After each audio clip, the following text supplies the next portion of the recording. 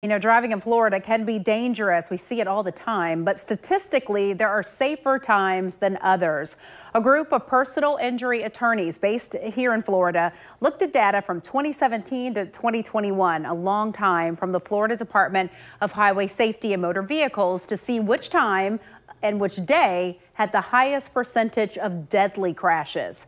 So the most dangerous time in the day to drive in Florida, it's hard to believe, but it's 2 in the morning. That does make sense, you know. So the study by the Scheller Kessler Group found that at 2 a.m., 693 people involved in crashes died from their injuries. Now the hours fared the worst, with 3 and 4 in the morning, those tied for the second worst times to drive. So that overnight, you know, maybe drinking and driving, maybe not as attentive as you should be. Also, the safest time to drive in Florida, it's when it's really busy. It's at 8 o'clock in the morning, and the second place is 3 in the afternoon. Now, the most dangerous day to drive in Florida, surprisingly, is Sunday.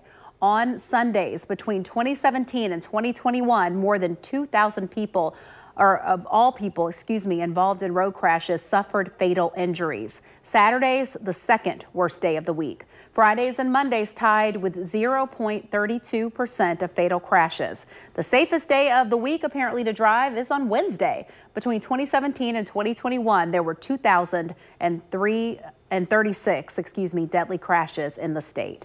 So at the end of the day, the study found that although roads might be clearer during the early hours, fatal crashes are more than 5 times likely to happen during that time period in comparison to rush hour. So keep that in mind. Be safe out there.